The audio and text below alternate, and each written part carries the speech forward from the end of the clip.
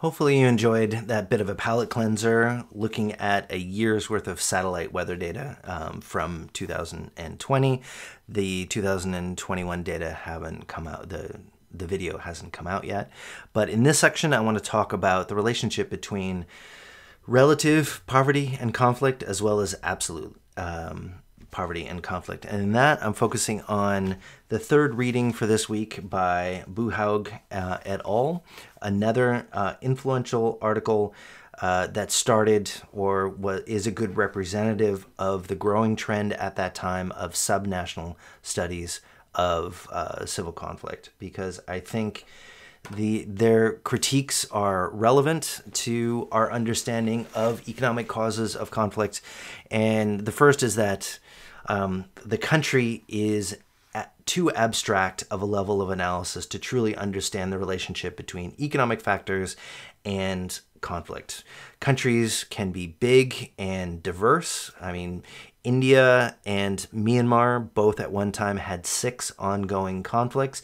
India is a much bigger country than Myanmar is, and there is a number of areas in India that are much more developed than other parts of the continent.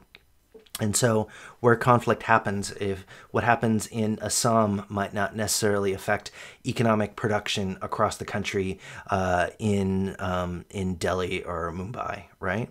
And so they argue that conflicts are likely to break out in areas both with low absolute income and those areas that deviate from the national average. Deviations, they have hypotheses both of positive and negative deviations. You can make arguments for why parts of the country that are richer than the national average are more likely to see conflict, given our discussion of the Collier and Hoeffler rational choice model of the benefits of conflict. But then you can also say there's potential grievance arguments for areas of low development compared to the national level leading to conflict, right? So you can see that if you relax the assumption of a unitary state, that helps us better understand why conflicts break out, and that you're missing part of the puzzle by assuming that the country's economic production is spread evenly across the country. And looking at the Indian example, as Buhaug et al. Do in their article, shows quite dramatic levels of state production per capita across different parts of the country.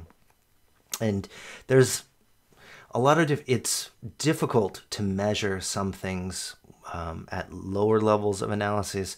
GDP and population are really popular in a whole host of areas at trying to understand why countries become democracies, why they are more likely to lead to conflict, a whole host of other outcomes, because in a lot of ways they're easy to measure. So there's a streetlight effect. You're likely to use or look for answers for questions in areas in which you are able to get good data. But over the last 10 or 15 years, there's been a whole host of research efforts at trying to relax the assumption and the level of aggregation you can look at by looking within countries to see what potentially is more influential than national averages is these kind of regional or more direct averages. And there's also better efforts at trying to move from the medieval tools level of proxies for a lot of the factors we're looking at and come up with better measures. And one example of this would be night lights. How bright an area is at night is seen as a robust predictor of how developed a particular part of the world is. So this is data from 2012 from the Peace Research Institute Oslo's effort at trying to look at subnational causes of conflict. And you can see the US, Europe, India, China, Japan, areas that are incredibly bright at night are also areas that have had higher levels of economic development. And but then you also see other areas that have low levels of development, like a large swaths of sub-Saharan Africa, parts of Australia, Brazil, which also highlight the importance of where population actually lives, right? You could have a clustering of both people and economic production, hypothetically, in the eastern part of Australia, and that could lead to nightlights in certain areas,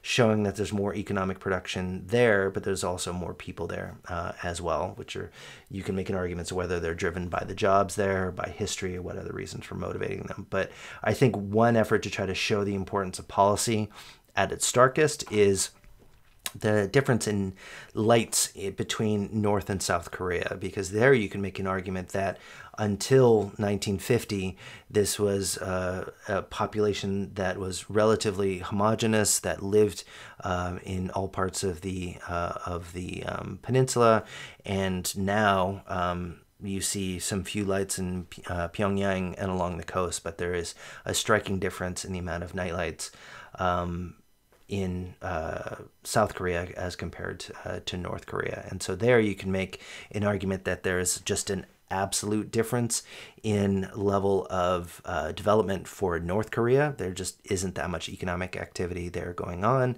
and capacity for people. But then you can also make a relative argument comparing North Korea to South Korea, right? So when you're talking about economic drivers of conflict, and Buhaug et al. Talk about this, it's important to kind of look at the difference between relative and absolute inequality. And you can see since 2000, there really has been that kind of inflection point in which you do have levels of economic development are getting better, but like the relative measures are really spiking. Which kind of shows that the relative inequality. And this kind of video from, or this aerial picture from Mexico City, I think, kind of shows these neighborhoods, contrasted the developed side on the right and the less developed side on the left. Grew up in Los Angeles. You could probably take similar pictures, maybe not quite as dramatic. There, often people use aerial photos of one island in the Caribbean, half of which is split between the Dominican Republic, which is more developed than Haiti, as ways to kind of look at differences and the importance of political decision-making and political leadership. And I think in this class, it's going to be important to talk about inequality and how it's divided. It's both relative, absolute, but then also that inequality can exist horizontally or vertically. Vertical inequality consists of inequality amongst individuals or households, right? So you have some people that are really well off and others that have less, while horizontal inequality is inequality amongst groups, typically culturally defined by ethnicity, religion, or race. So vertical inequality is just comparing the elites to the masses, potentially, while as individuals, while the horizontal inequality would be between groups. And as a driver for conflict, often it is a factor of group horizontal inequality, in which you have the control of the public purse leading to systematically different levels of investment in certain areas and certain groups for certain regions. And that can leave incentives for rent seeking, for individual behavior that can be harder to justify, and the scale and scope of can be hard to understand unless you have a peek behind the curtain. And I think for me, a clear example of this would be in Nigeria, in which back in 2017, an apartment was raided, and in it they found in excess of of $40 million in cash. It ended up coming out that this apartment was controlled allegedly by the head of intelligence in Nigeria, as a way to try to have cash to be able to buy informants and to be able to use this kind of off the books economic spending to be able to head off or avoid conflict, or to get information to make sure that, and it's also an area that's had civil conflict, natural resource challenges, which we're going to talk about later on the semester. But it's just pretty rare in countries that have a GDP per capita of a few $1,000s or less, and when you have these stacks of US $100 bills, it can be quite dramatic. And I think for me, this is a tension between levels and change, right? It's all about whether it's the level of development matters for people as individuals or states, or is it how that capacity changes over time, like in the Miguel et al. Piece with economic growth? Or it could also be how much this money is actually worth, right? A couple of years ago when I first did this, I went to the Mint here in Canberra to be able to show you how economic capacity can be achieved through printing or non-printing of money, but that also can depend on the capacity of the state to regulate that spending or control it in order to make sure that this money keeps value, right? And I have one of the things to collect when you travel around the world is random currencies. I kept some of the smaller bills. The bigger ones you always exchange at the airport, right? Or at least I do. But in economic capacity and looking at it over time, I think another thing that isn't talked about necessarily as much is purchasing power, right? We're going to see purchasing power parity as a proxy for how much people can buy with their money. And with the Australian dollar on the graph down on the right compared to the US dollar, it has been ups and downs around 2000, ups right around the time when I moved to Australia in 2013.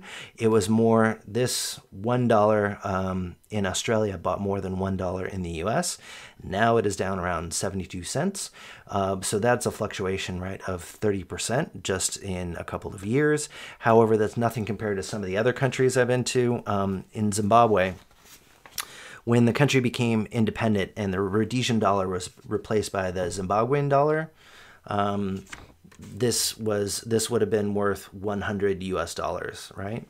Now, when I visited Zimbabwe in 2001, it was 2001, one Zimbabwean dollar was buying 1 US cent. So this went in 20 years from being worth 100 US dollars to 1 US dollar. And in a couple of years, it went from 2002 down to being worth 10 US cents to being worth 1 cent and being worth basically nothing in 2006, in which they had to replace this with a new Zimbabwean dollar. And then eventually another one a couple of years later. That government's decisions in devaluing the currency can have a large effect on people's lives, kind of like with the Russian ruble right now that went down 30% with the outbreak of the Ukrainian war. Another example that occurred to me that I lived through in my life, also I was in Russia in '98, right after the Asian financial crisis, in which the ruble also was hit quite dramatically. So you can recover. Some recover over time, like with the Australian dollar. Others do not. Turkish lira, right? When I was there, well, in 1980, when Turkish lira bought a little over 1 US cent. By 95, when I was there, it took 10,000 Turkish lira for 23 cents. So this would have been worth 23 cents when I was there in 1995. And 5 years later, it was basically worth less than 2 cents. So it is incredibly difficult for people who have their wealth tied to a specific currency or savings to be able to deal with these kind of macro level shocks. And that could reduce the opportunity cost to joining a rebel group or create grievances. It could have a whole bunch of different factors that's important to kind of take into account when you're talking about, as we'll do in this class, these large group level explanations or country level explanations. These individual bills, like I remember in Uzbekistan, I had to travel with packs of cash to be able to pay for hotels and transport, just because the money had become so incredibly devalued over time. That these individual peoples with individual purchasing decisions and individual difficulties can shape these kind of national level outcomes that we look at in this class. A couple of other quick weaknesses. Bauhaus. It's going to be Buhaug. Not going to get into design at all. Anyway, Buhaug et al. 2011 et al. They use cross-sectional models, kind of like Collier and Hoeffler, so we can't assess changes over time. I honestly don't know in the last decade whether anyone's done pooled studies of economic development and conflict within India to see if there really is over time effects. That'd be interesting. And they didn't include all instances of areas without conflict. They just chose a random selection of them. And so that raises the question for whether the sample that they had was generalizable to the rest of the country. Any kind of these kind of, they seem technical decisions, but they can have important substantive effects to the conclusions that we reach. And then also, I showed you the substantive effect in Miguel et al. Article of rainfall growth on conflict to really understand the size of the effect. The substantive effect here in the Buhaug et al. Article is unclear, and that kind of makes you question how important the relationship is substantively. It could be statistically significant, but the effect could be really tiny in the level of inequality on conflict. So anyway, just to kind of compare the Miguel et al. Piece and the Buhaug et al. Piece, they both, and actually all three, they all use rationalist approaches, looking at costs and benefits of the use of violence, something we're going to see over the next couple of weeks as well. They focus more on modeling as opposed to theory, right? The first week's readings were focused on the theoretical reasons for conflict. These ones were kind of taking from a starting point the kind of basic rational choice models of economic motivations for war, and then kind of modeling it, and their measurement choices in that modeling is less than ideal. So are there any other similarities or theories that you can think about? Save them for the workshop or leave them in the comments below. It'd be interesting to see your thoughts. And with that, yeah, it's all focusing on these causal mechanisms reminded me of the Charlie Chaplin scene in Modern Times, in which you have a whole bunch of incredibly complex moving parts, and you have to choose which one to focus on with your own specific set of tools. So now let's go ahead and move on to a discussion of human security before talking about our case study of Burundi.